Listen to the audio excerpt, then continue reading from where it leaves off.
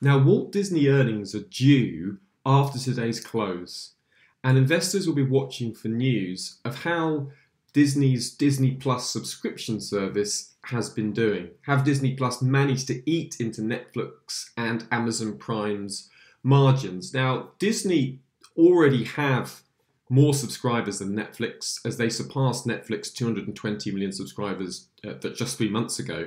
So will they now extend that lead? Notice this key support level on the Disney daily chart.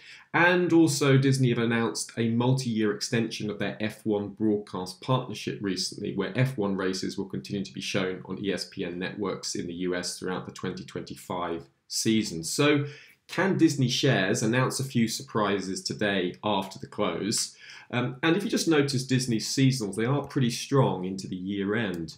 You can notice that Disney share prices have risen 12 times, only lost value 3 times over the last 15 years between November the 20th, December the 30th.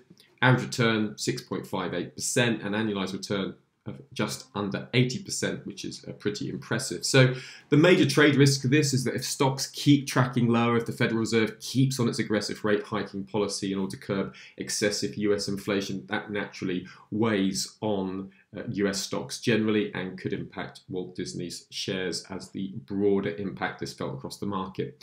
Remember, don't just trade it, but Seasonax it.